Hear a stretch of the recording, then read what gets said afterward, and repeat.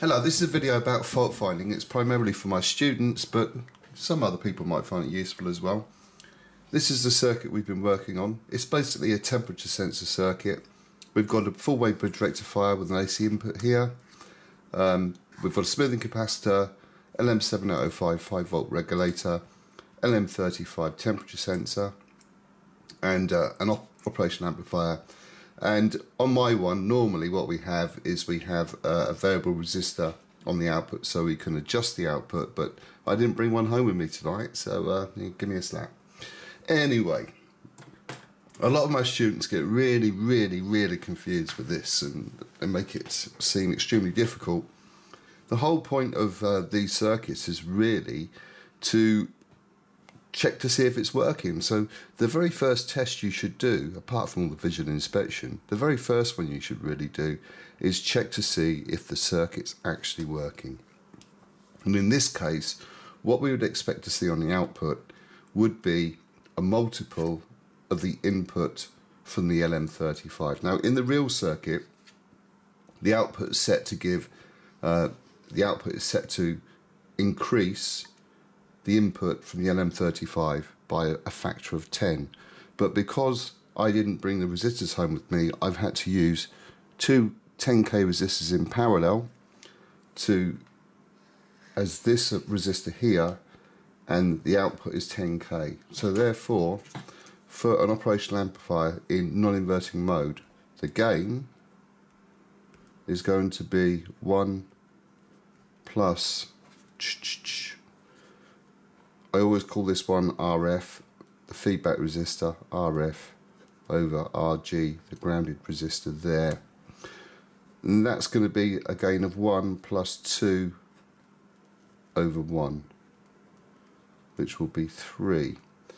Now the LM35 gives a voltage output of 10 millivolts per rise in degrees C for each one. And in this configuration, at 2 degrees C, the output's going to be 0 volts, and then it will rise by 10 millivolts per rise in temperature. So it's going to be, it's in my kitchen, it's in the winter, it's going to be about, I don't know, maybe 20-21 degrees. And therefore, what we would expect to see on the output of the LM35 would be roughly 200 millivolts, something like that. And the output of the operation amplifier would be a multiple of 3 times that, which would be 600 millivolts. So the very first thing you would do, set up your multimeter, set it to measure voltage. The common obviously goes to ground, so here's our ground here, okay, and then you're just gonna put the other probe onto the output there, and 625 millivolts. If we go to the input, which is pin on the LM358, the input is pin 3. Once again,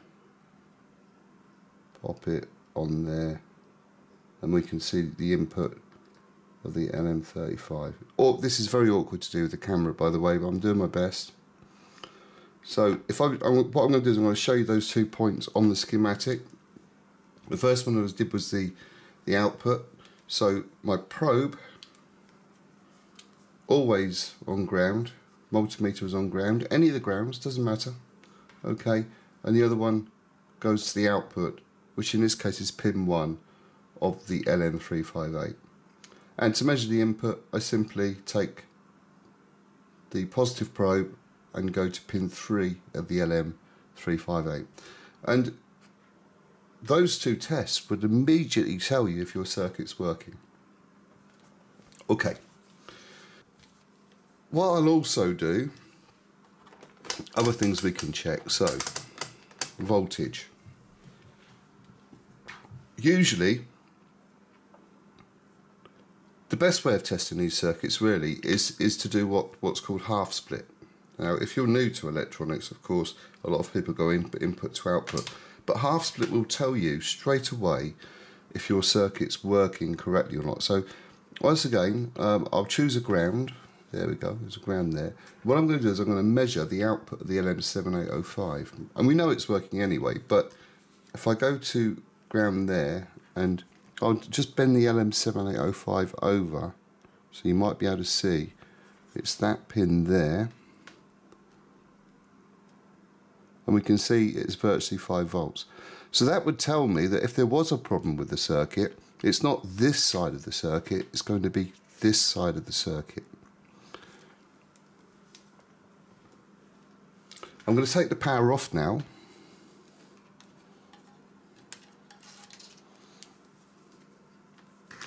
And another test that we should always do on these circuits, continuity testing. That's testing that you've got an electrical connection between each of the points. And the most important ones are ground, well, they're all important, but the most important ones are ground continuity, which always trips my students up, and power continuity. So for continuity, because my hearing's a bit shot to pieces, I don't use the tone there. I use the lowest setting here on resistance, which is 200 ohms. Short the leads out. Okay, we've got a small resistance there, less than an ohm. And so what we're going to do on the schematic is we're going to go from point to point. I'm going to go from the bridge rectifier. I'm going to go to the bottom of the capacitor, LM7805, LM35. All of these points should be connected. So if we come back to our circuit here, choose any ground you care, doesn't matter. Now I'm going to choose this one. Hopefully we can still see this. I can't see what the hell I'm doing. And so if I go to the bottom of the full-wave bridge rectifier, I've got continuity. If I go to the ground on this LM7805, I've got continuity. If I go to this point here, I've got, come on, I should have got, yes, I've got continuity. And if I go to the ground of the LM35, which is over here somewhere, I will have continuity.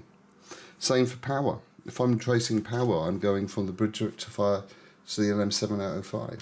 Okay, so output the bridge rectifier, input the LM7805. If I haven't got continuity, I remove the wire, for example. Look, no continuity. And you can do these checks really, really quickly, far quicker than trying to pore over each component. The components are important, of course they are, but the key to good fault finding is being familiar with your test equipment. So that's continuity, and you can also do resistance testing, which is effectively the same thing. We could do a very quick input to output using our oscilloscope, so I'll just connect the circuit back up again. It took me ages to make this, actually, about 15 minutes or something like that. So if I was going to do input to output, I would set the coupling AC, and I would just go across the bridge rectifier first of all, the inputs to the bridge rectifier. Hopefully you can see it. It's a complete and utter nightmare trying to do it like this, but there you are. So where I'm connecting is here and here. That's the junction of both those bridge rectifiers, and you can see you've got a nice AC input signal there. Okay, if we take measure the output of the bridge rectifier, that's going to be between the top and the bottom, between there and there. Now, I'll show you the ripple. I did this in another video, but I'll do it again because I like it so much. We'll change the volts per division. Probably went too far there. So that's the ripple. So we know that the full-wave bridge rectifier is working. A bit noisy, but it's working. If I set this back over to DC and then zoom back down again, so I'm changing the volts per division, you can see that we've got an output, and that's working fine as well. So as far as the oscilloscope's concerned, the points of interest really are the input to the circuit and the output of the bridge rectifier. And, you know, it's just the usual things, really. You'd check each of the components in turn, make sure you've got a good connection between each of them. Make sure they're the right way round. If the capacitor's the wrong way round, it's going to explode. If you notice any strange smells, it's almost certain you've got a short circuit. Remember that thing of short circuit? I'll give you an example of that now. Imagine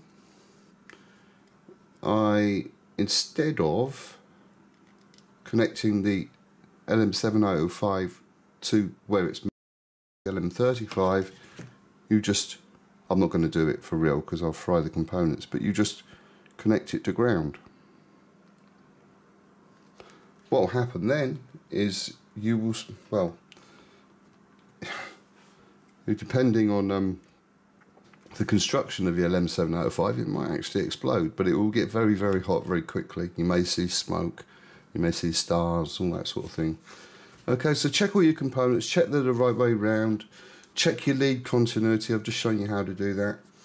And please, please, please get away from this habit of taking photographs of a circuit that you've made so that you can try to find faults in it.